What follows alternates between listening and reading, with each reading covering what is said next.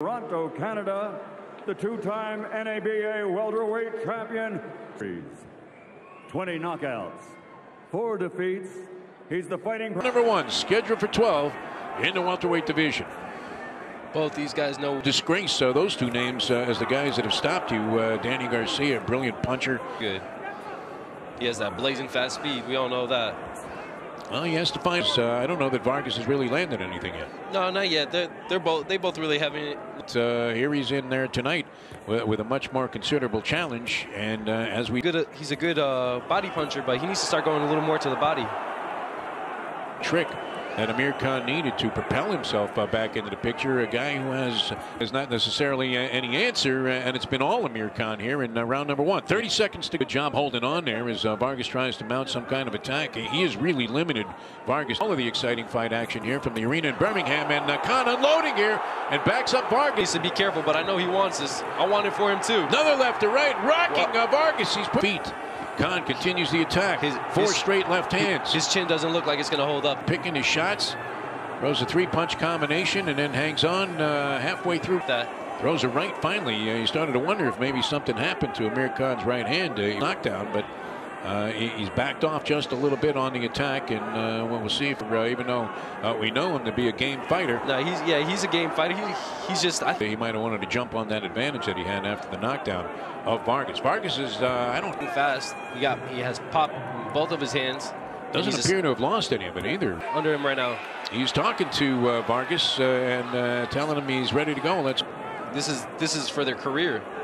Oh, we were counting Vargas out of this thing, and knockdown took a lot out of it. Can never count him out, Jeff. Good combination there by Amir Khan. How much of an inspiration is that? Yeah, you've been losing the first 5.5 minutes of the fight. So you gotta accept it for what it is. Come on. Referee Terry O'Connor calling it a knockdown. He's back in control, but it ain't over for Vargas, that's for sure. It seems to have angered Vargas, and we'll get a better look at it after this round is over. This is what Amir needs to do, though. He needs to stay on the outside. A little bit after tasting the canvas himself here in this fight. Vargas with a left hand. And Vargas has no answer right now as we come towards the closing moments of. He's doing an okay job of cutting off the ring with Amir. He could do a little better. But his resume also contains the likes of Danny Garcia and Errol Spence Jr. So he knows that, the most important part of boxing is to win. So he gets that, Caused a knockdown in round number 2. He also had Vargas on the canvas in round 2 and in round 3. This bout for whoever ends up in the winner's circle. Amir Khan now kind of down through a hook, so doesn't want that to happen to him. Very vulnerable to right hand Amir Khan. Getting the better of these exchanges is Khan, but Vargas is not going away. No. Vargas looking for that overhand right. He keeps jabbing to the stomach. Both guys have been on the canvas 2 times for Vargas and once for Khan in a shocker. He's having great impact with that left hand all throughout the fight. He's showing the hand speed. He's showing. That's what Amir needs to do. Keep him outside with his left hand. Control him with that left. Khan hasn't been hit that much. Just that one shot. Really a huge difference. All kinds of trouble. Look at his speed. Wow. We'll see if O'Connor is inclined to stop it. Vargas, this victory, he's already scored a couple of knockdowns. Vargas takes another heavy piece of dominating here in round number 5. Another big shot by Amir Khan. Got to keep fighting. That might be a little hometown there as Khan really scored one. At the same time, not afraid to let go. Really dominating this round number 5. Good defense. And Amir. Courage coming forward, and unfortunately for him, continues to catch punches to the face. And you're thinking maybe exit visa soon for Vargas if he continues to take this kind of a pummel. Head pushed down and then getting hit. Excellent showcase so far by Amir. Good body. Has been excellent. He can't sit in the corner like this, take body shots from Vargas.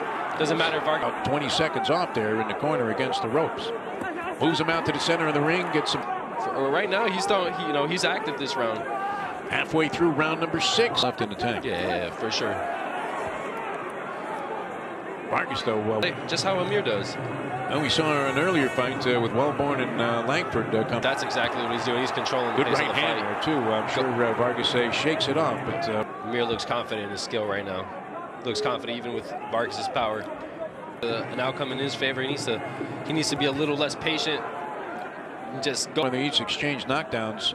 Round 2, I made it a 9-9 round. Goosen's advice Good effective body shots. Good effective body shots. Good effective punches. Because he's getting hit at the same time he's punching. Maybe getting too brave here and allowing Vargas to get good body shots by Comen. With Joe Goosen in his corner. Goosen, I thought, has been brilliant in his advice to Amir. 2 good shots to the body, followed by 2 upstairs. Keeping him active, you know. Pace of this fight slowing just a little bit.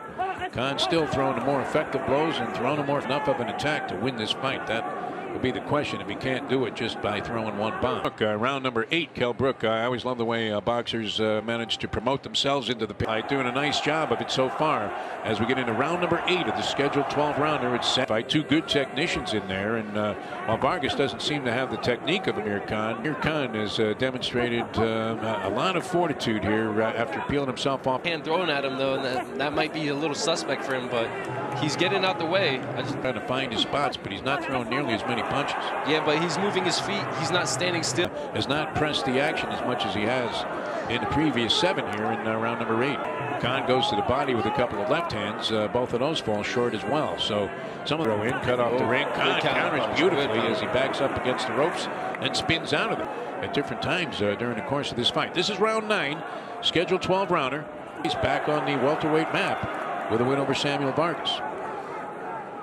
Of Amir sitting down on his punches, you know, it leaves him there open to get countered and hit. Good nice combination. Every time he goes to the body, he has success, and you would think if he followed. Did you do that right now? Again, Vargas, as we mentioned, always in close fights. I don't think this one is a close fight. What makes this fight close is that anything could happen. You know, any one of these guys could get dropped at any second. Of this 9th round, and perhaps get into a position to score a spectacular knock. But for 12 welterweights in action, Amir Khan. His second fight back after losing seems to be firmly in control. Khan definitely in the lead. Samuel Vargas is going to have to come up with something if he's going to come out of here with a victory. Fans, though, he puts it all on the line for the fans. Hand speed is still there, very much so.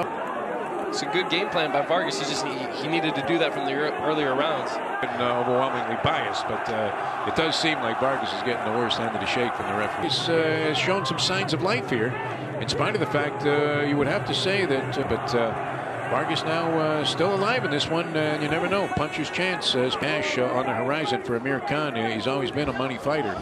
Good lateral movement by him. I feel like Amir Khan is second win now. He's feeling comfortable. He's going to finish clear. 10 seconds to go in round number 10, and a very not sure what the warning is about here, because nothing really happened. It's like a clean round, going all the way back to round number 2. And it looked like Vargas was finished. Good right hand, but hands are getting lower. You can see that. Getting heavy. Yes, gloves to these guys though. That's easy work for them. Can't write off the effort of Vargas though. I mean, he just missed as he threw one to the chest of Amir Khan. We'll see if he can slow him down. This is what he needs to do. You know, at the end of the day, Amir needs to focus on the fight after this, because and he wanted to fight Manny Pacquiao Spence. Do you see that in Amir Khan from what we're witnessing right now? So Amir is always going to be in there, and he has the talent to. Vargas trying to do the very impressive Amir Khan throughout. I don't mean to diminish his performance at all, but Vargas a little lightly, just how Vargas said, and I believe that he did. Here's the end of round 11. Still dangerous in round number 12. And Amir Khan trying to fight. Gets off a terrific shot. He needs to be careful. Vargas selling and punches. A headbutt there. And Amir Khan. But Vargas has not been without his moments. No, but anything could happen. We know that. This punch at the end that Khan took on the chin and managed to withstand. Go to the scorecards. Now a minute and a half to go. Khan still trying to. No, not at all. He just can't handle Amir's speed right now. His speed's just on a way. Right hands. Trying to close out a guy that should be a stepping stone for him. They're just not able to do that. Does look like he's ready to park the car in the garage and call it a night. Amir Khan is well on his way to a victory here in his second fight back off a 2-year layoff. He is parking the car. He's parking. Decision, the fighting pride of Bolton, England.